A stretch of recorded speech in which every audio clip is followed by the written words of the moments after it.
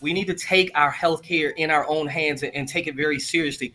Many of us basically tend to gravitate to, well, the doctor said this, so I'm going to do that. You know, I was talking to someone last week in Healthcare Awareness Month, and I was saying you'd be surprised at how many individuals who go to the doctor, get a prescription, take it to CVS, Rite Aid, Walgreens, get the prescription filled, and just take the medication because the doctor said so, without even reading that little fact sheet that the CVS or Walgreens pharmacy will give you to tell you what kind of side effects are there. How does this medication interact with me? Does it change my moods? Does it change my mental awareness?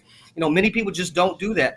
And, you know, oftentimes folks will go or get misdiagnosed because you'll go in and you'll say the doctor may label something, or he's just autistic or a little bit of AD&D. Give the child a medication and just send them on their way.